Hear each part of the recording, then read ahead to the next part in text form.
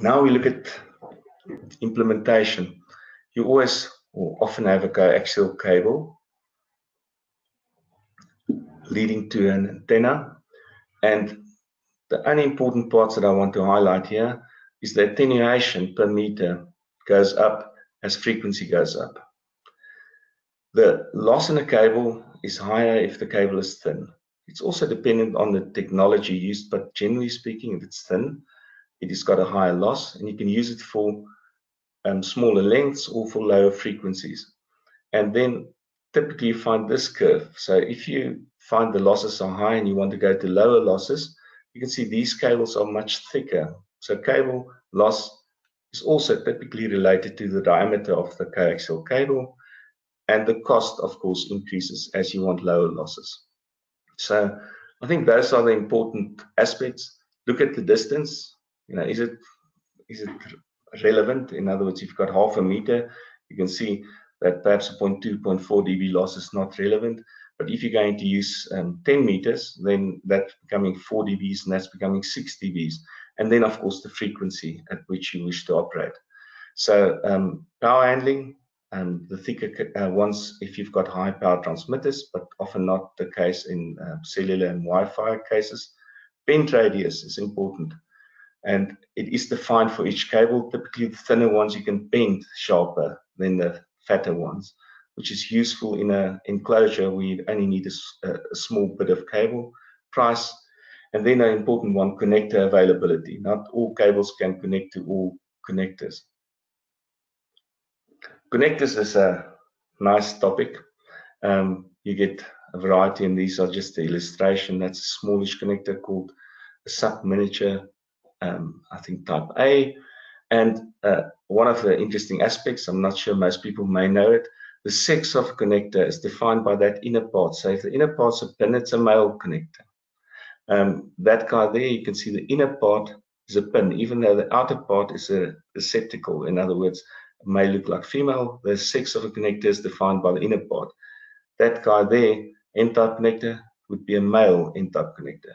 This guy here, or lady, if you want to call it that, is a female, okay, because you can see the inner part is a hole. And then, like the rest of life, we also got sort of some sexual variations where people would use a connector which on the outside looks like a male, but on the inside it's actually a female. Often these were dictated when people said, especially the American FCC, they would say that we want a certain ERP, in other words, effective radiated power, and that's a combination of the power of the transmitter and the antenna.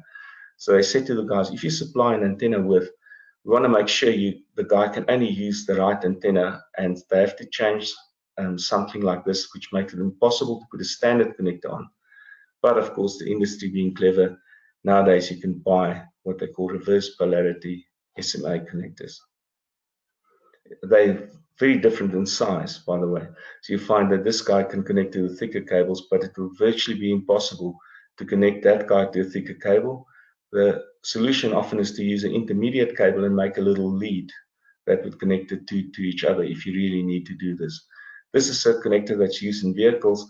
So you can see it's mechanical. It's very similar to one of these, I think that one there, but it mechanically interlocks good dust, water protection. And of course, this is also important in selecting the right connector.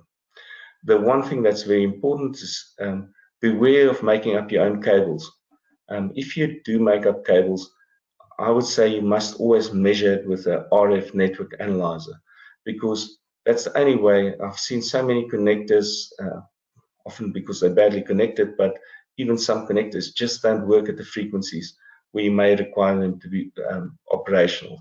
So either buy them from a reputable manufacturer that measures them, or otherwise be very careful of just making it up in the field and assuming that it would work. This is perhaps one of the nicer ones.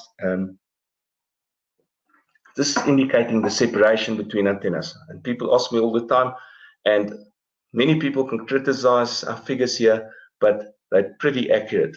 In other words, how far do you need to position things apart? And you can see it's a function of the gain of the antenna, the blue line there. So if it's a low gain antenna, And if they're high again, you have to position them further apart for MIMO performance.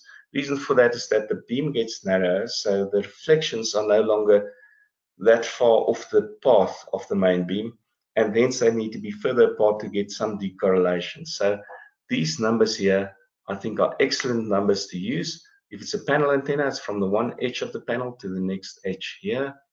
And if it's an omni antenna, it's of course from the center of the two antennas, or perhaps the side, but should be more or less the same thing. So this perhaps is a one curve I would print out and use, because I get asked this question all the time.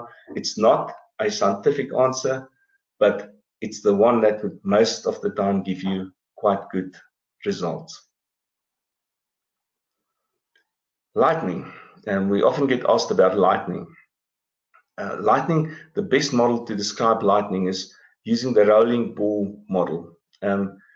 If you're looking at short structures, a rolling ball gets to your 45-degree type of rule that people have used for years. In other words, you find that that ball, so wherever the ball touch, lightning can hit.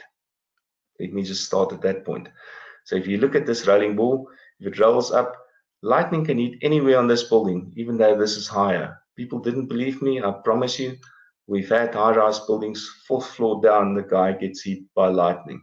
So this is a very real impact once a building is more than about 50, 60 meters high. If it's small, it's this size, like a little tower, 20 or 30 meters high, you can see no problem. But this is the rolling ball model. It's a very, very good guideline in terms of where things can be hit by lightning. So do not believe in certain high structures that mounting it away from the top will protect you against lightning. Rolling ball is the most accurate way of doing it. And if it's short structures, your 45-degree rule, which normally says if you've got something there, 45 degrees from either side, you'll be protected. That's quite true if it's a small structure. Antenna mounting pole must be earthed. I know people hate this, but if it's not earthed, you're achieving nothing, because that rod that you put up on top that protects the unit will be hit, and if it's not earthed, it will arc over to the coaxial cable and run all the way into the house, arcing over to everything else that it can hit. Okay. If there's a equipment building and another building, for example, if there's a mast and there's an equipment building, the earths must be interconnected. People will once again argue with me that if I've got a mast outside and a building, I don't want to connect those earths because the mast is going to be hit. What happens when that mast is hit? If it is not connected to the earth of the building, it will rise up to a few thousand volts, and everything will arc over to the equipment inside the building. If they are connected, both will rise up to a few thousand volts, and there's no difference between them. So do believe me, you interconnect earths between, say, a mast and a building, or one building and the other building. Here's an indication of the rolling ball. Once again, if the mast is high, and when I say high, I mean sort of 60, 70 meters plus, you have to start protecting things on this side. If you want to protect them, you can just put a spike out there and a spike out there, okay, so that the ball can't touch the antenna. It's not impossible. At first, people look at this and say, how the hell do I protect things? You actually put a spike out horizontally so that the ball can't touch the antenna, in which case lightning won't hit it. But just being above the top is not good enough. On smaller units, that's fine, because the ball, relatively speaking, will almost form your 45-degree line, and just having a pole higher than the antenna would be good enough. The rule that I use in terms of small structures, that's like mounting antennas on roofs and masts, smaller masts, is that the mast must extend above the antenna the amount that the antenna extends away from the mast horizontally. So if it's a log periodic, like this guy here, that spike there should be the same length as that. And if it's a panel antenna, it can be much lower, because it only needs to be the same distance as that distance over there. For omnis, it's always best to mount them at the top in terms of performance, okay? And you can mount them like that. You do risk that lightning can hit them, but in the case of a properly earthed antennas, and if you actually go to the inside of, for example, our antennas, we always make sure the whole antenna is earthed through to the braid and earthed through to the bracket. you won't get damage except the antenna will go to pot. Okay, so sometimes if the antenna is not mounted on a specifically high structure on a building and there's still trees around it, mounting it at the top is not bad, but you do risk losing the antenna, and most probably the equipment will be damaged. So I wouldn't do it on a tall structure that's very likely to be hit by lightning one way or the other. That is it. I do hope that we managed to ask some of the questions. The talk really comes from addressing many questions from various of our customers. And what I would really encourage you is, where things were unclear in terms of the presentation, ask questions. I'm not sure how many people have asked questions in the chat box. We can sit and answer some of them. People that's finished listening can actually leave the webinar, but you can still write us emails. That's why the emails are there at the bottom, and we can answer questions. It's very difficult, especially where one sits in a webinar and I'm just talking to you, to see what's the stuff that may have confused people. So please don't hesitate, ask the questions and we can clarify them. And most probably we'll send to all people that attended the answers to these questions. I hope this has been useful. Thank you very much for listening to me for this time. Hi, Andre, Stephen speaking. We do have 3 questions that you can maybe just help with.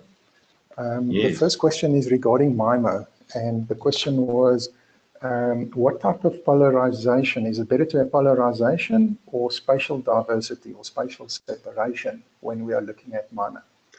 Okay, MIMO, it's always better to have polarization.